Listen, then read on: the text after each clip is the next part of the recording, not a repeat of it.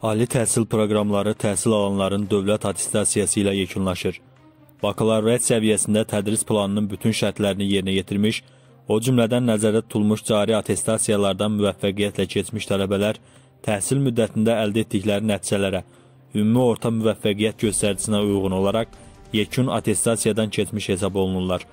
Banker.az xəbər verir ki, Azərbaycan Respublikasının ərazisində koronavirus infeksiyasının yayılmasının qarşısının alınması tədbirlərinin davam etdirilməsi ilə əlaqədar Azərbaycan Respublikası Təhsil Nazirliyinin və Azərbaycan Respublikası Dövlət İmtahan Mərkəzinin təkliflərinə əsasən Azərbaycan Respublikasının Nazirlər Kabineti qərarı aldığı sənəddə deyilir. Təhsil müddətində əldə etdikləri nəticələrə, ümumi orta müvəffəqiyyət göstəricinə uyğun olaraq çıxarılmış yekun attestasiyanın nəticələri ilə razılaşmayan tələbə ixtisas üzrə buraxılış yekun dövlət imtahanında iştirak edə bilər.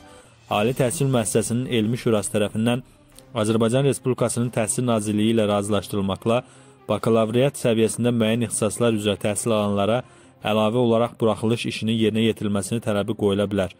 Magistratura səviyyəsində tədris planının bütün şərtlərini yerinə yetirmiş tələbələr yekun attestasiyaya buraxılırlar.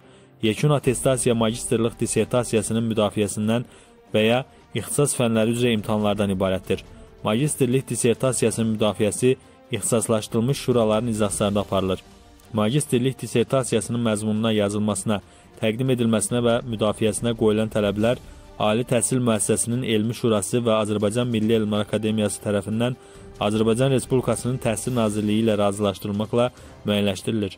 Bakalavriat və magistratura səviyyələrində imtahan sessiyalarının təşkili, Tələbələr Birliyinin cari və aralıq qiymətləndirməsi, dövlət attestasiyasının keçirilməsi qaydaları Ali Təhsil Müəssisələri və Azərbaycan Milli Elmlər Akademiyası tərəfindən Azərbaycan Respublikasının Təhsil Nazirliyi ilə razılaşdırmaqla müəyyən edilir.